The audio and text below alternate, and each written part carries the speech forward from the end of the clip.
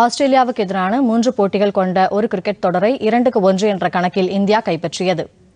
India Australia அணிகளுக்கு இடையேயான 3வது மற்றும் கடைசி ஒருநாள் கிரிக்கெட் போட்டி பெங்களூரில் சின்னசாமி மைதானத்தில் பகலிரவு ஆட்டமாக நேற்று நடந்தது. இந்திய அணியில் மாற்றமில்லாத நிலையில் ஆஸ்திரேலிய அணி கேன் ரிச்சர்டுக்கு பதிலாக வேகப்பந்து வீச்சாளர் ஜோஸ் ஹோல்ஸ்விட் சேர்க்கப்பட்டார். முதலில் ஆடிய ஆஸ்திரேலிய அணி 9 விக்கெட் இழப்பிற்கு 286 ரன்களை எடுத்தது. 287 ரன்கள் வெற்றி இலக்குடன் களமிறங்கிய இந்திய அணியின் தொடக்க வீரர்கள் ரோஹித் சர்மா, லோகேஷ் ராகுல் ஆரம்பம் முதலே அசத்தலான ஆட்டம் ஆடியதில் 11 ஓவர்களில் விக்கெட் இழப்பின்றி இந்திய அணி 64 ரன்களை கடந்தது. அதைத் தொடர்ந்து ரோஹித் சர்மா 2வது முறையாக சதமடித்தார். ஆஸ்திரேலியாவுக்கு எதிராக அவரது 8வது சதமாக இது பதிவானது. ஒருநாள் போட்டிகளில் இது அவரது 29 சதமாக பதிவானது. இந்த வெற்றியின் மூலம் இந்திய அணி 2-1 என்ற கணக்கில் ஒருநாள் கிரிக்கெட் தொடரை கைப்பற்றியது.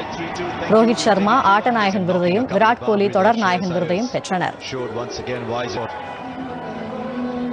Trophy is Mr. Jay Shah, and we've also got Arun Tumal there, and Virat Kohli, the winning captain of the Paytm India versus Australia. Pothigai செய்திகளை யூடியூபில் TamilNews Doordarshan என்ற சேனலிலும், ட்விட்டரில் TamilNews Doordarshan @DD News Chennai என்ற பக்கத்திலும் காணலாம்.